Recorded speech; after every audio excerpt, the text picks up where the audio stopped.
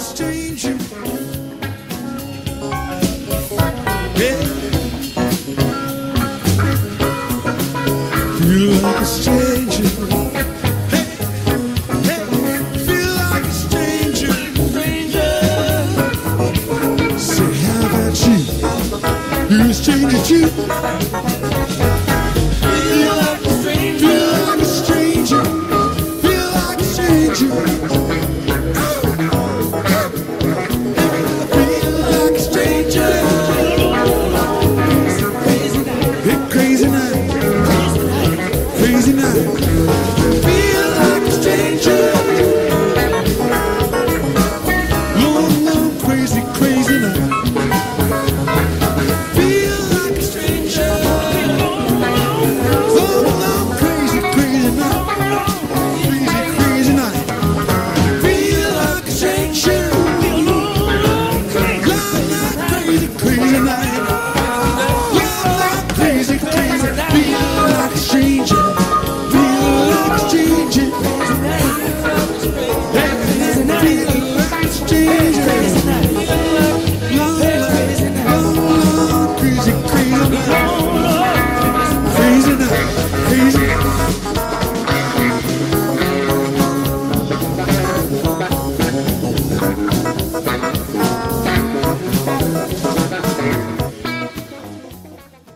Folks, welcome inside the Parisi Palace, high above 3773 East Broadway. This is a live edition of the Jake Feinberg Show.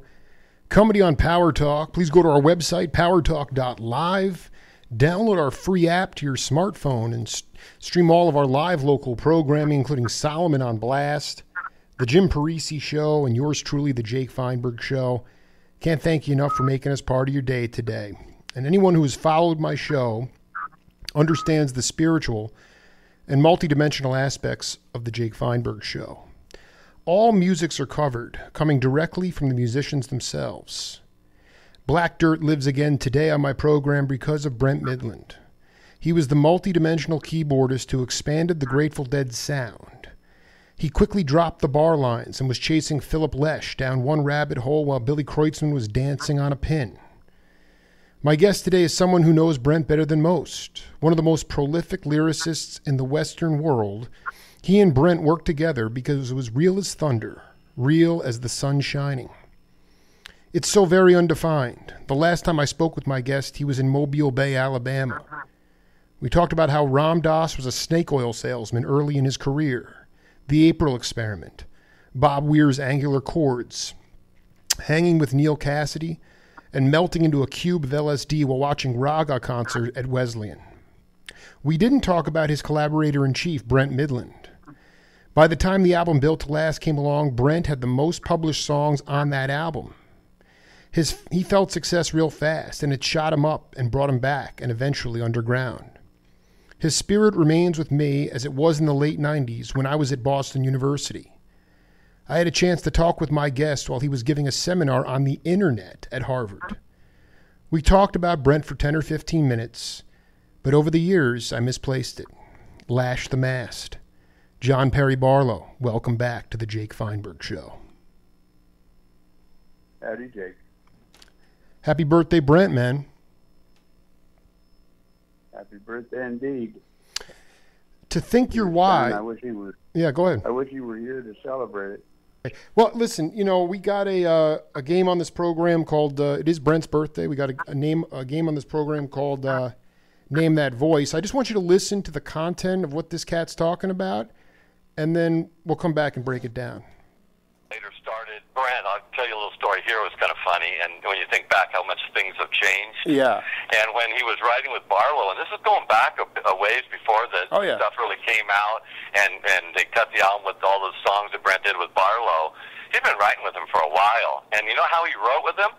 He was at his house outside of Martinez on the outskirts there, and do you remember, I don't know how many of the listeners remember the modems, anybody that's my age or even a little bit younger, but the original modems where you took your old telephone, sure, and you took the handset, and you put it in a cradle, and it communicated, and that's what you did. You set it right down inside of a cradle, and the transmitter and receiver were setting down in there. That's how they Barlow had one of those over in Marin County. Brent had one over there in Contra Costa, and that's how they did their songs. Brent would set his piano, and he had his modem right there, and he'd take his cradle. And the first time he showed me that, I'd never seen anything like that. I'm going, oh my God, I knew there were computers, but he said, watch, I'll get a song. He'll send me some lyrics, you know. Okay, Barlow. That is total bullshit. Okay, well, that's Brent's best friend, Matt Sinclair. He has no reason to lie. So you can, I mean, if that's bullshit, that's bullshit. Well, I don't know why you tell that story outside of the fact that he's clueless. Okay, so so then let's educate, okay. We always wrote live. We did not try to write any other way. I, at one point, long before I knew him, I had one of those modems with a suction cup. But that was like in 1985. I didn't start writing with Brent until, I don't know, 89 or 90. Well, yeah, I mean, we're talking to John Perry Barlow. John, Brent was dead by 1990. So you started writing with him when he joined the band in 70. He died in July of 1990. We did most of our work between July of 1989 and July of 1990. Okay, so Easy to Love You, when Brent joined the band in 79. So when was the first time you connected with him? Well, we'd done some before that, but I'm just going to read this again. It says, when Brent was working with Barlow, he lived in Martinez. You lived in Marin County. No, I didn't. They had the original modems where you took an old telephone and the handset and put it in a cradle, and the transmitter receiver was down in it. Barlow had one of those over in Marin County. Brent would sit at his piano and he had his modem right there. He said, watch, I'll get a song. He'll send me some lyrics. You can't tell me that didn't happen. You're telling me that didn't happen. That didn't happen. Okay, so Ever. Okay, so when was the first? Could you just talk the first time you met Brent Midland and what your impression of him was as a person and as a player? Oh, I don't know. I met him whenever he joined the band. It was pretty immediate, and my impression of him was that he had a vast reservoir of things to say, and very little in terms of tools to say them with, and that he was kind of an instantaneous chorder, and I don't know what took me so long to ask him to write with me, because it turned out to be a wonderful relationship. We both decided we would do it even if we had nothing at stake, just because it was fun.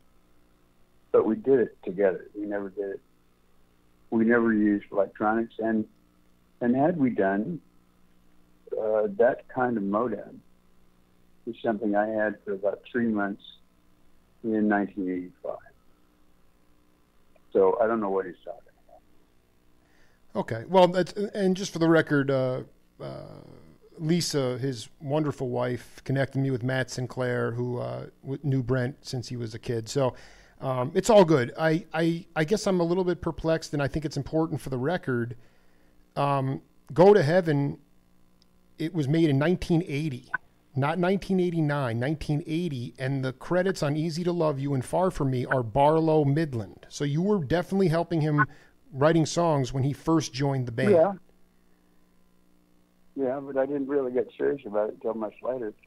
And as I say, I didn't have that modem by then either. Okay, well, don't worry about the modem. Easy to Love You. I mean, can you talk about one of the early songs? You said he didn't have the tools to... He had a lot to express, but he didn't have the tools. And can you talk about an early collaboration that you guys worked on? He had a vocabulary in English of about 300 or 400 words. He was a guy who expressed vast art with music, period. Well, I'd feel him, or more to the point, he'd feel me and write chords around it. if you could talk to the audience a little bit. When I asked you to come on the show, you said, well, I'll do it because nobody knows who he is. What do you want to let people... This completely insane story presumably came from his best friend. And if his best friend is telling stories like that, certainly nobody knows who he is. Actually, I think whether or not it's an endearing story, truthfully. So, listen. Yeah, but it's not true. Okay. But you're already telling me you just said that you just said you didn't get serious about writing with Brent until he was already almost in his coffin. Okay, and you know what? The same guy that you're calling the same guy, and I just want to be clear, the same guy who may be factually inaccurate said this about you. He said Brent's funeral was one of the most touching times I have ever spent around the Grateful Dead. All the pallbearers were in the room, the dead and myself. John Barlow came and stepped in and made himself a pallbearer. There was a little room, and during the service part of it, the dead were back there just telling jokes. It was probably nervous humor, but it was incredible and positive vibes for Brent. We were all laughing to keep from crying, probably. Saying goodbye to Brent was the last time I pretty much said goodbye to the Grateful Dead. So you want to talk about being a pallbearer? Can you talk about that day of Brent's funeral? I was supposed to give the eulogy and be a pallbearer, and Weir got very upset about that. He didn't want me giving the eulogy because he was, well, there was a lot of weird blood between Bobby and I over my relationship with Brent, but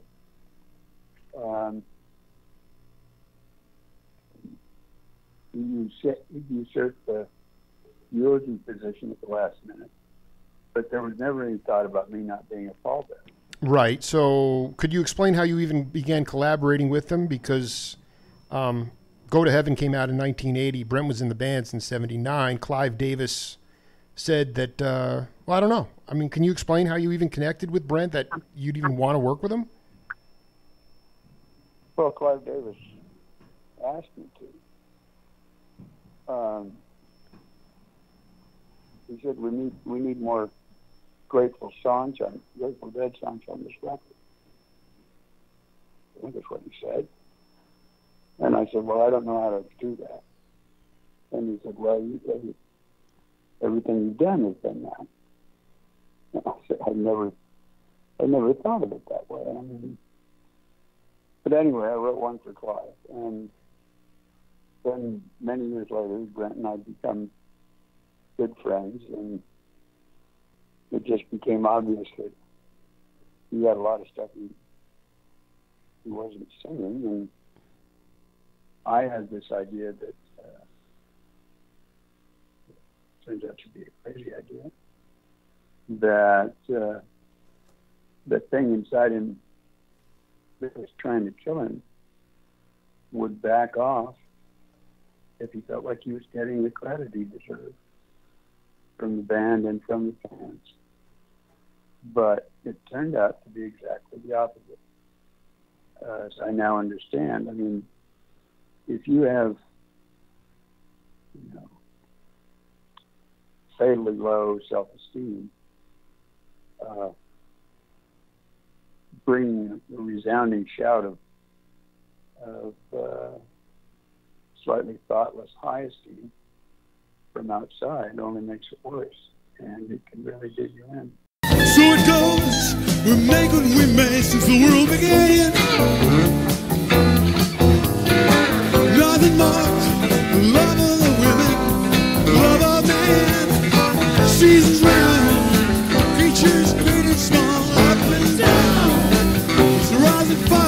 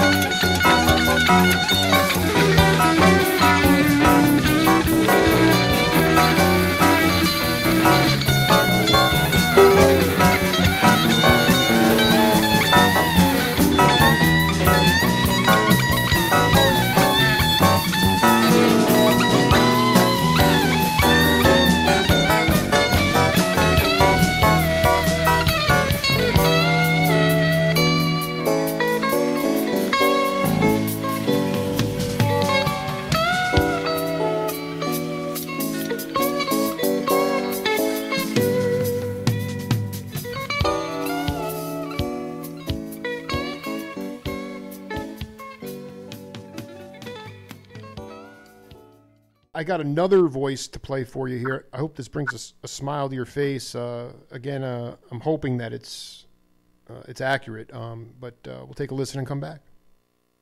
This is a good one. This is a joke that Barlow told me. This guy is walking down the street, busy street downtown, and he's got a cigar box in his hands, and it's all taped up with masking tape. It's taped shut, and it's making this sound like that. And the guy comes up to him, a stranger comes up to him and says, "Hey, what's that sound? What's in that box?" And the guy goes, "It's my bee collection." He says, "Bee collection?" "Yeah." He says, "I got 10,000 bees right here in this box. 100,000 bees right in this box." He says, 100,000 bees? Don't they get crushed? The guy says, "Fuck them." It's my collection. I can do anything I want with it. Fuck them. So in the last couple, David Nelson. You got it, Barlow. Did he tell the joke correctly? David and I made up that joke. And the thing is, I think he made it up, and he thinks I made it up. all I know is that we were both there the night that it appeared. But it is fun in a dark kind of way. Did you feel that? I mean, for somebody that never saw the band like myself and the Grateful Dead, born in 1978, was it Brent's self-esteem and insecurity that he didn't feel he got the credit from the band, or was it real that he didn't get credit from the band? You mentioned with Bobby, the band always slighted him because they never thought he was that great a musician. But with Brent, was it more in his head, or was it true that the band did slight him? No, they didn't. He was the only person that they all listened to in the on-stage mix. They all had in-ear mics, monitors. And everybody had a different mix. And many people were basically missing from some other people's mix. Brent was the only person that everybody was listening to. Well, I mean, it means that he was what they were queuing on. He was usually important. Right. So could you, I mean, I remember talking to you at Harvard maybe 20 years ago, and I said, so did you do most of your writing in Wyoming? And you said, no, it was done in Northern California. Yep. What is one memory of the collab? Could you just paint could you paint the picture of one collaboration that you guys did where that is still in your memory that you still think about? Well, I think about Little Girl Lost practically every day, especially since I had my first granddaughter the day before yesterday. Congratulations. Thanks. But that song really appeared to me as I was going up the driveway to his house in its entirety, words, melody line, everything. I started up that driveway and it was there when I got out of the car, and never had anything like that happen before or since. The song that John Perry Barlow was referring to, Little Girl Lost, was known as I Will Take You Home. But it was right. Little Girl Lost in a forest of dreams. It's a dark old wood, and it's damp with dew. Hoot owl hoots. For a moment it seems something big and cold just got a hold of you. Just when everything gets scary, Daddy comes round for his darling again. Hold my hand with your little fingers. Daddy's loving arms gonna gather you in. Ain't no way the boogeyman can get you. You can close your eyes. The world is gonna let you. Your daddy's here and I'll never forget you. I will take you home. So that came in a spontaneous fashion to you, driving into his house? Yep. With Weir, you talked about, was revelatory to me that because he wasn't, a lot of the times the melodies, you not only were writing the lyrics, but you were also coming up with the hooks and the grooves and music. Brent was much more melodic and more of a musician than Bobby was. How did you guys work? Were you also coming up with the melodies, or was Brent more of the melody guy and you were the word guy? We were doing it together, but there was never disharmony between us on this. I mean, it just depended who had the best idea. But yeah, I mean, it was. I've often said that writing with Brent was the most intimate thing I ever did with a man. It was a wonderful experience.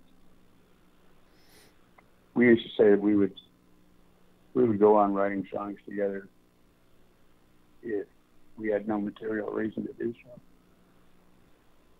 looking back on it, can you talk about, because you guys were getting close, become very dear friends, how his death affected you, and if it was it obviously was a tragedy, but I mean, can you just talk about how it had what it did to you as a human? I mean, that's pretty powerful. The most intimate thing you ever did with a man. You just talk about how his death impacted you. I don't know what to say. A lot of it is obvious, but when I found out that he was dead, I was doing an interview with John Markoff of the New York Times about computer security. Another field that I had moved into, and I was kind of moving away from the dead for a bit. And he told me what had happened, and I just started to cry. And I basically didn't stop crying for a couple of days. And then later, going to the cemetery with Garcia. I said, I've been thinking that I'm the only person that can be out front or backstage with equal facility. And I think I'm going to go out front for a while because it's just safer there. And he said, "Oh, God, man, don't you think that's what I would do?" And gave me this stricken look like, there is the one thing I cannot ever do. I feel like you told me a story about going up to Jerry and saying something like you heard him playing a tune and you said, "Boy, that would be really cool on a trumpet." And he looked at you and he said, "I play trumpet." No, it was a little more elegant than that. Exactly. Can you please tell me that story? Because I've been it's in my head somewhere. Yeah, he just discovered MIDI and sampling, and he played half a concert as though he were Miles Davis. It was wild. And I came up to him and I said, "You could have been a great trumpet player." And he said, "I am a great trumpet player." That's the story, Barlow. Oh, man. If there was one thing you wanted to tell the audience that nobody really knew about Brent, what would it be? I would tell people to be careful with the folks they revere, because they may not be psychologically equipped to be revered. That's what you would want people to know about Brent. Who did he revere, and what does that refer? I mean, you're speaking kind of in... people revering him. I thought the answer to his problem was that people didn't appreciate him. So I got him into a position where they did. And that only made it worse. Do you believe that he was the greatest keyboardist, being that you knew Pigpen, you knew TC, you knew Keith? Was Brent the best keyboardist of all time in the Grateful Dead? Oh, hell yeah. Why? Pigpen wasn't a keyboardist. That's right. He was branding, but he was also a great musician, just not necessarily a keyboardist, pure and simple. But Brent's one of the best musicians. But never mind that. I mean, he was a heart-wrenching tragedy and a soul-lifting joy. A lot of people are tuning in and a lot of feedback and a lot of questions, but I just would like you to let people know how how are you feeling, and how inspired are you, and what is your next project? Well, I'm still two-wheeling, and, well, I guess four, but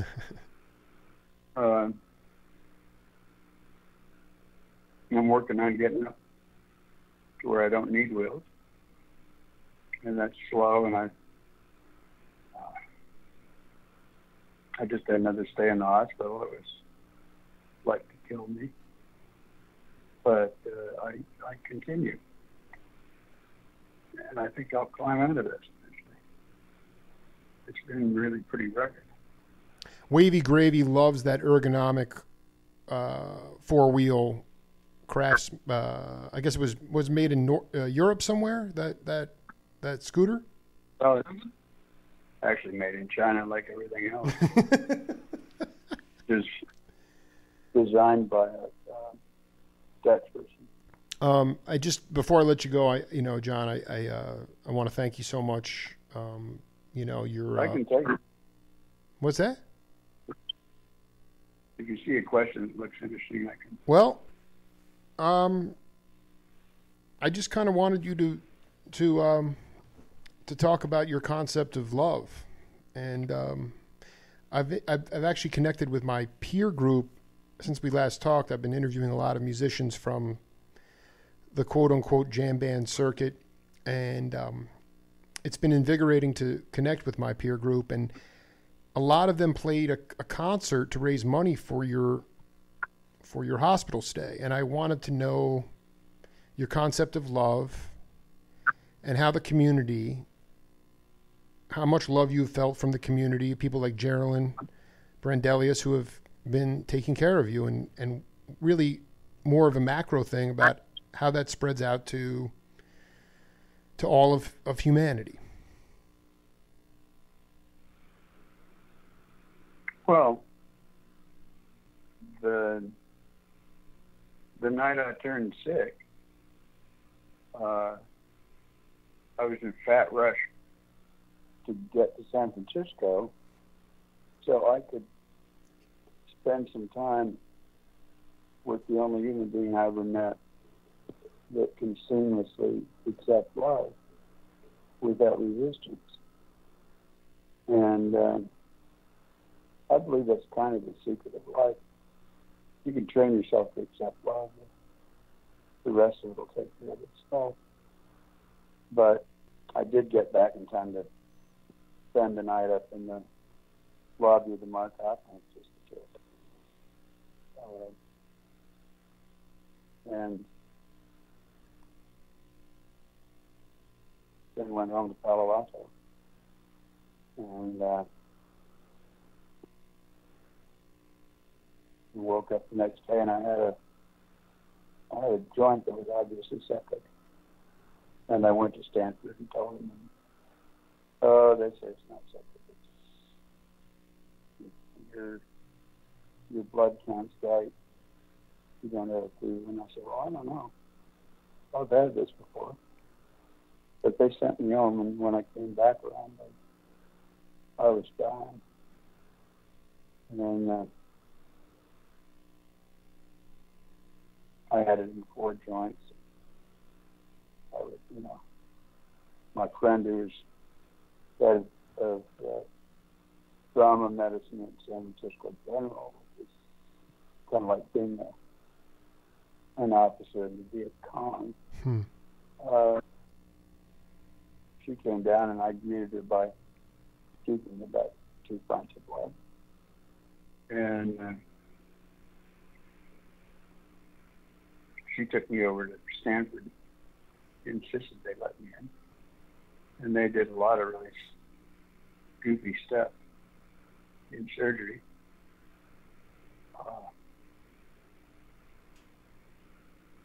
And then it's been just a long, deeply strange trip after that.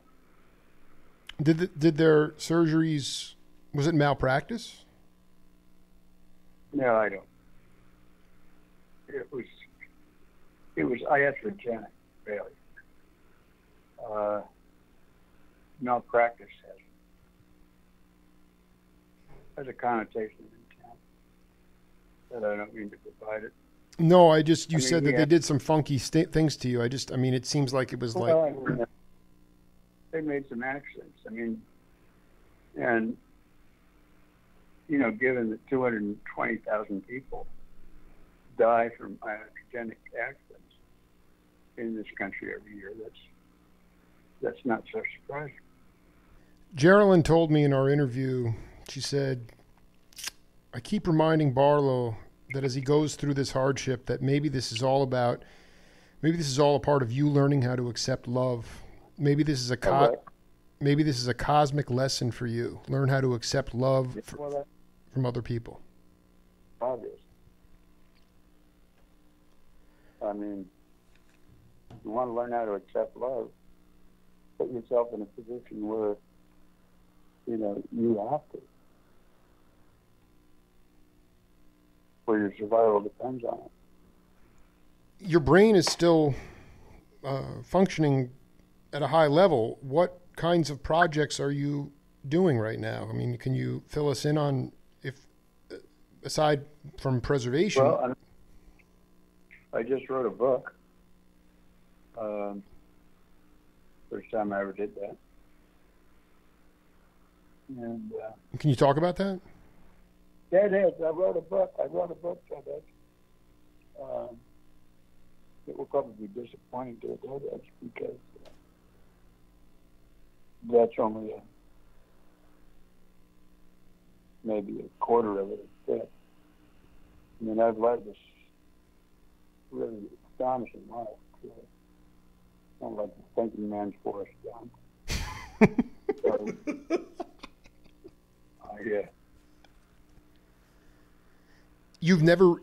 It's amazing. You've published so many articles, but you've never written a book. Well, somebody helped me by basically forcing me to do it. And in my various medical tours, I've kind of lost the ability to type. And so I had somebody else typing it as I said it, and then brushing it up. What is the name of the book? Well, that's up for grabs at the moment, but probably Mother American Night. Mother American Night? Yeah.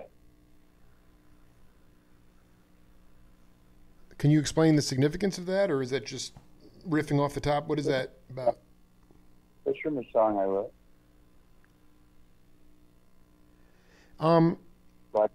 Black-throated wind. Black-throated wind. I just want to tell you, Barlow, you have no idea. Just let it grow. Let it grow? I listen to that tune with my both daughters every day. The live version of it. Wow. It is the most powerful song. I'll be honest. Jerry's tunes are great, but let it grow, man. Can you talk about where that song came from? It is the greatest tune in the out of all the collaborations. I can't stop listening to this one live version of it, and it just keeps getting better and better and better. And I said, I just would love to know the germination of the seeds of that tune. I was irrigating. Weird called me up and said that they were going to go in the studio. This was after a fairly serious hiatus. And he said, we need a song today. I need a song today. What can you do? And I said, well, I need to spread wire today. So let's see if I can come up with something while I'm doing that. So it starts out with mosquitoes and goes from there. Did you have a hand in writing Throwing Stones, too? I wrote Throwing Stones. Right. Weir's response to me in our interview was, I have no idea where that song came from, but could you? Well, I mean, maybe not, because it came from you. Well, everything. I mean, listen. It's true. Like Estimated Prophet, man, one of the jazziest tunes, and those melodies, those hooks, that's all from your head, right? I just want to be clear about that. Yeah. Oh, this is but I'm just with the Throwing Stones. Politicians in their summer homes, was that creeping in during the Carter years, Nixon years, or was that a direct response to Reagan? Well, that's actually a line that Bobby did write. So he did write it. All right, so he did write that line. But I mean, what were you seeing at that time? We've gotten to a point today where, I mean, ashes, all fall down. I mean, you could make it state. We've never been in more of a democratic crisis than we are today. I don't know how you feel about that, but I just don't know what you were seeing then that was so those lyrics hold up better today than they did then. Well, it's been true for a long time. It's just getting more true. Just wanted to ask you about somebody who follows my posts quite a bit on Facebook.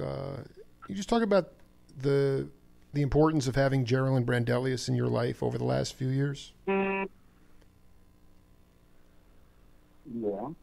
Well, I mean, I'm glad she's so periodically curious have to go off for a bit. Would you still be alive if she wasn't with you every day? Well, given the precariousness of my life, it's a little outside, but yeah, I think so, yeah. There are a few people that unquestionably saved my life. I wouldn't count Carol as one of them, but she's certainly incredibly devoted, and I really am very grateful for it. It's really a great source of joy to me. And I just would like you to talk about how your daughters have helped you stay inspired and they're just critical. I stay alive for them and for my new grandperson, and kind of goes out from there. Do we have any idea when the book is going to come out? Oh, I'm not sure. I don't know. Next year, sometime. When was the last, do you ever talk to Brent? Do you ever get it? Is he ever in your mind? Oh, I don't. Yeah, he's on my mind a lot, but I don't like converse with his soul. I hope you over time continue to improve, and I appreciate that. Hope you appreciate that there are peeps out there like me who are looking to just shed the light on the people's history of music and whatnot. So have a wonderful day, man, and we'll be in touch. Thank you. Later. John Perry Barlow, rather tight-lipped today, but we did get some information out of him. We'll be back next. We'll be back on Monday with Justin.